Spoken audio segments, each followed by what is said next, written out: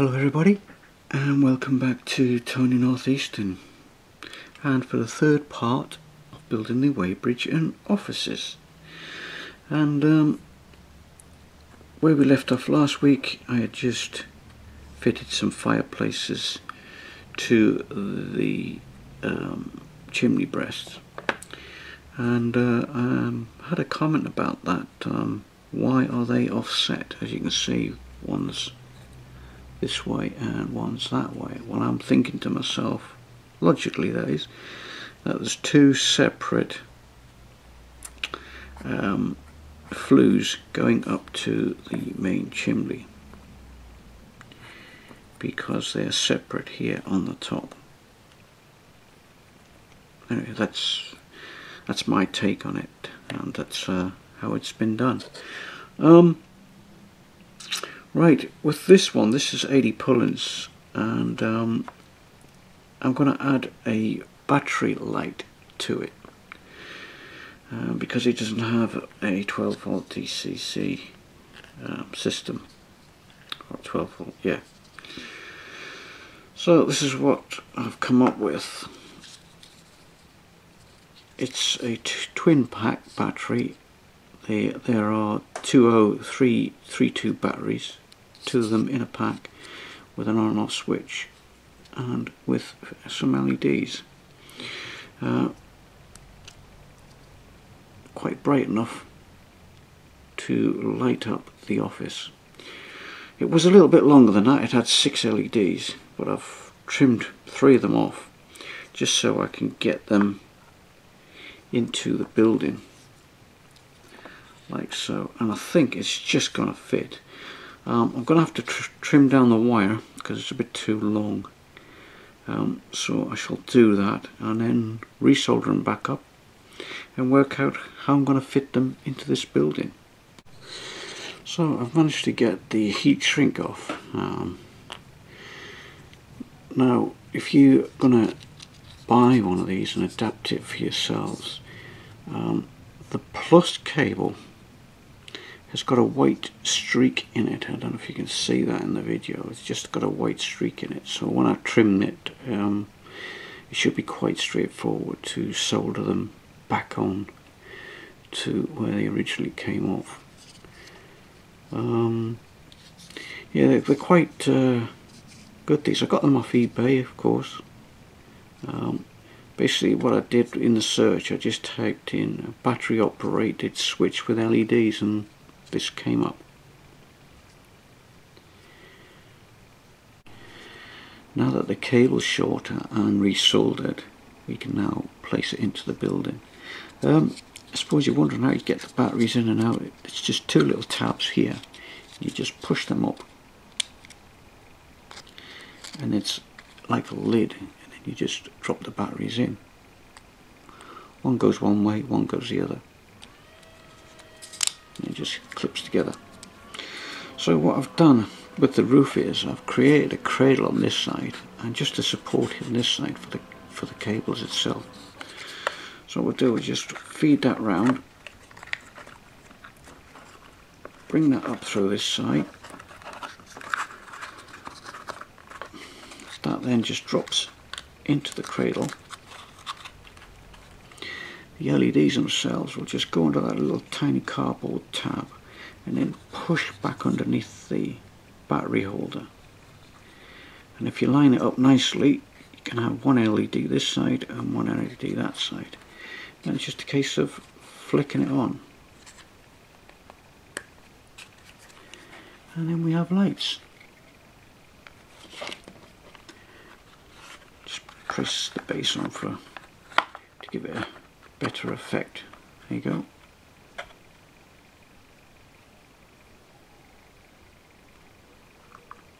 And it's quite compact as well. Once the roof is on there, you'll not see it. This roof will be loose, so you can take it off and then change the batteries if the batteries ever go flat. I have started to make some furniture, as you can see here, and inside this office now the detail is coming along quite well. As you can see, I've got a mahogany filing cabinet. I've just got to add some white dots for the drawers. So that's that done, and I've stuck in a few posters. And I've done the same with this one as well, with the cabinet, and I've added some posters as well and some information boards, etc. And as you can see, I've added a counter and a chair there as well. So the desks I've made, as you can see, is just card, but what I've done, if I look on the ends of the card, you can see I've stuck 3 pieces of card together and then wrapped it round in paper and then cut them off as blocks. You can make a nice long block like this, and well, that'll make lots of desks. You can even trim them down and make filing cabinets by sticking a bit of card on the top and on the bottom and then just scoring for some drawers. So that's the desks. With the chairs, well, if you've been following my videos, this is how I make my little chairs, just by folding card. So you fold the card up, bring it back on itself, come out 5mm and then 6mm down for the legs, and then just check to see if they're correct by getting a figure to sit on them. So that's the chairs. So there's one little thing I want to add to these offices, and that's a table. So what I've done here is I have cut a piece of card and I've worked out how much I need for the sticking to the tabletop, which is one of these. So that's going to be the actual tabletop, and so this point from here to here is where I'm going to fold it. So those legs will fold down both sides, and that will create a table.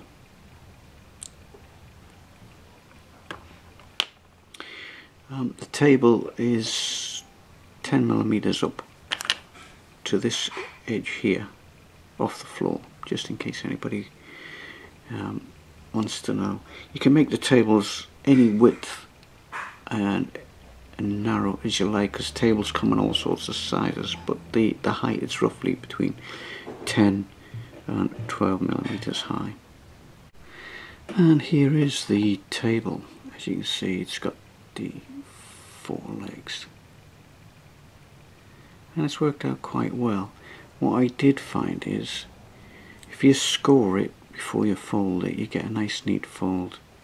The first one I did, I tried to bend it round and I messed it up a little bit, so there, nice little table. So that's all the furniture done, and all the details that I'm going to put into the building. So we're virtually ready for gluing the buildings onto these bases.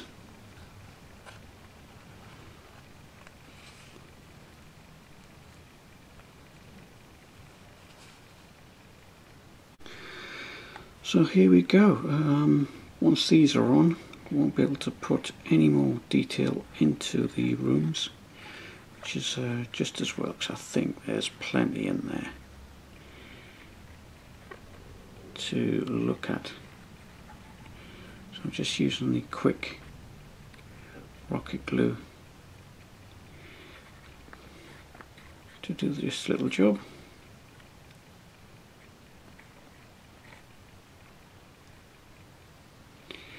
Once this is done, we can concentrate on the roofs.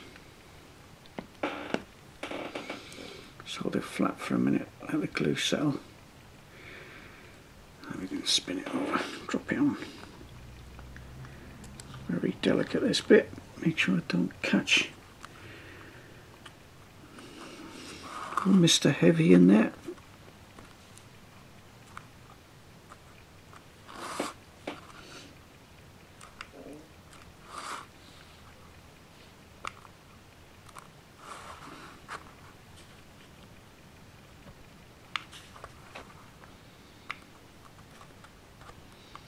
Just hold it there for a little bit. Sure these edges stay flush. Right.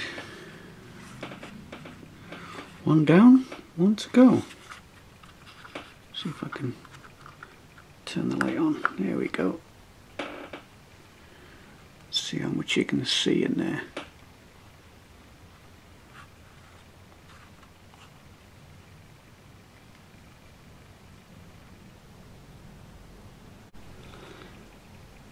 So now we move on to the roofs.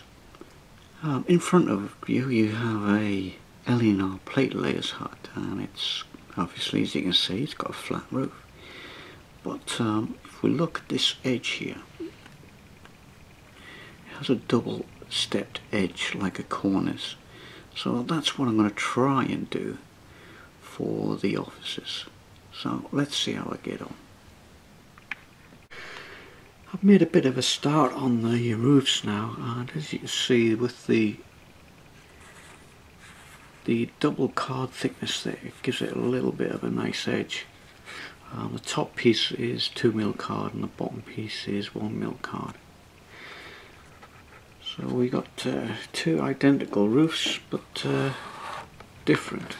This one is just a pull-off roof, so that if AD ever wants to change the batteries, it can do.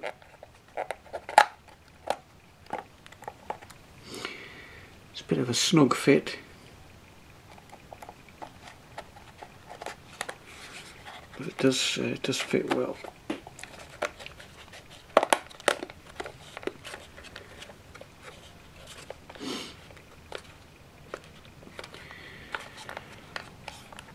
Right, so the next thing to do now is to wrap the stone card around the chimneys now to give it the same look as the bottom of the building. So we'll do that next. So all I'm going to do is just measure and then cut a strip, 19mm. So as you can see, I've wrapped the card around the chimney breast, and looks quite good actually. How I did it? Well, it's just the same as you would do with a normal chimney, just by wrapping it round. But what I've done here is I've marked on the inside the pencil, and what I'll do is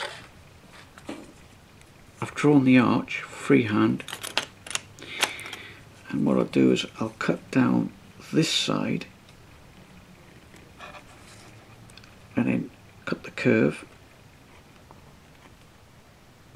Then that folds around on the inside of the chimney, so it covers up one half, and then when you come round with the other side, you mark it but then cut it in the opposite direction.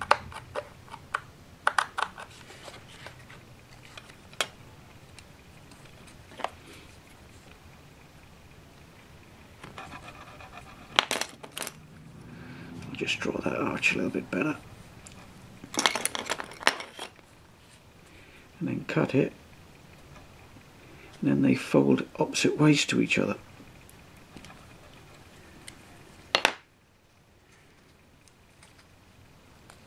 This one will fold that way and the other one will fold that way. So when it wraps around, they cover the chimneys up on the inside.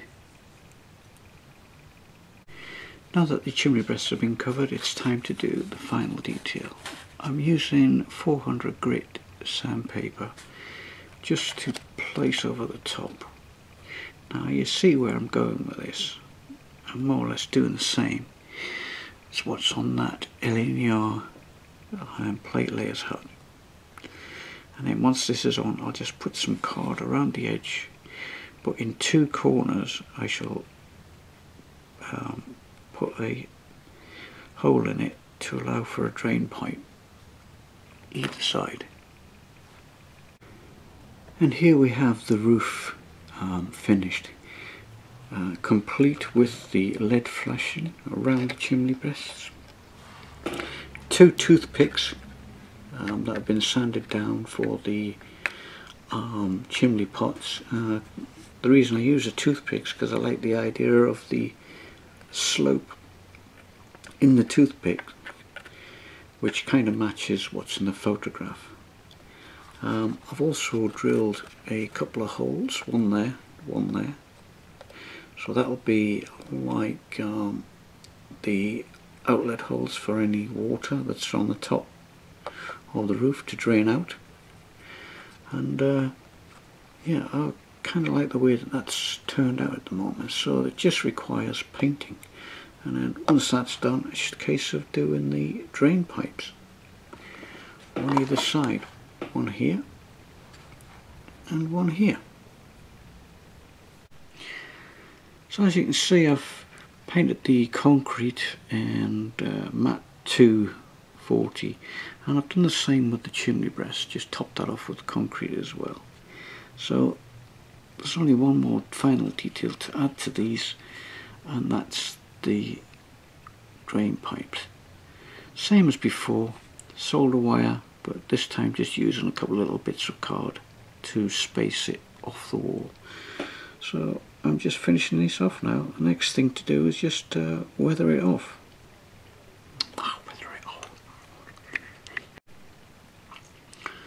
So as you can see, I've painted the concrete now all the way around and underneath as well, so you've got a nice doubled edge there on the roof, which kind of sets it off. And I've done the same with the chimney breast. I had a little bit of grey concrete there. Matte 240 is the paint I used. So I'm just about to finish off the hut or office just by painting these drain pipes. Usual way, a little bit of solder wire and spaced it off with a couple of bits of card. And once this is done, all I've got to do is just weather it up. And here we have the office and weighbridge finished. This is 80 pullins one.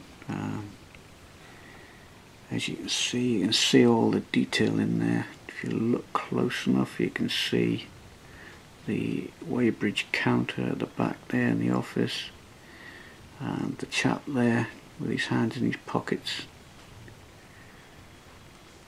the desk and chairs, fireplace, and if you just turn it slightly that way, you can just make out the scales. So yeah, it's been an interesting build. It's a new, unique building, that's for sure. This one obviously has the battery pack. The roof just lifts off, and there we go. It reveals the battery pack. I think this is brilliant for those of you who would like to use batteries rather than LEDs. The height that it sits in, you're looking at 7mm from the top there down over. You can barely see it inside. Barely see it. Right, so let's go and have a look at it on the layout. So here's where my one is going to go on the layout, but I've got a bit of a problem. The board for the layout is not finished. As you can see, it's a dirty great big hole underneath, but that's where it's going to sit once I extend the baseboard out this way. But originally it wasn't at this side of the station. It was over here. It was just about here where my finger is. At the entrance of the goods yard, because the coal yard would have been around here.